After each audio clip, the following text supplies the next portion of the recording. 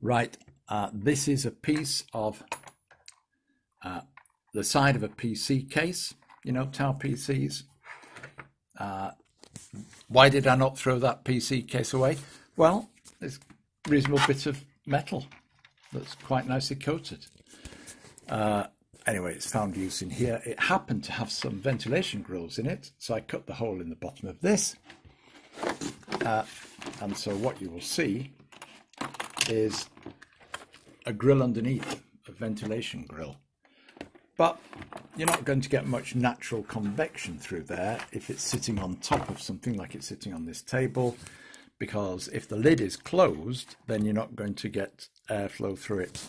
I don't know how hot it will get, but there's a potential to put a fan on there and provide other ventilation holes, and even to put additional feet on the bottom of this just to lift it clear, although it has got something so that you get the ventilation if needed. So it's ready to get ventilation if needed.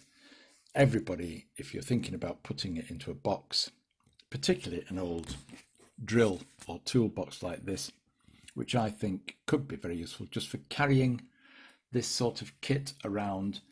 And I like the idea, having cut the notch in it, that I can close the lid and everything's inside it apart from the hand controller, the wire to the track, and the mains lead plugs in at the side with its on-off switch. So I'm quite satisfied with this as a means of tidying up, not that it looks tidy there, my in separate components that make up the DCC system.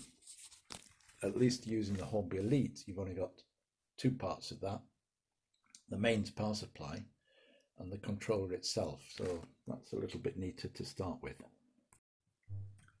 So this is an end piece, don't know whether you'd call it an epilogue, where I'm going to ask you to comment on what you think about using a Hornby Elite controller to run your garden railway, your G-scale garden railway, to get your digital sound and other things out of it. So guys, what do you think about it?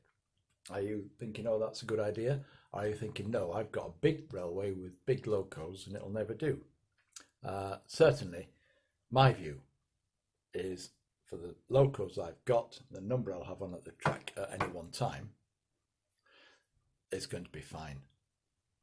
But you let me know, please, before I go. Thank you.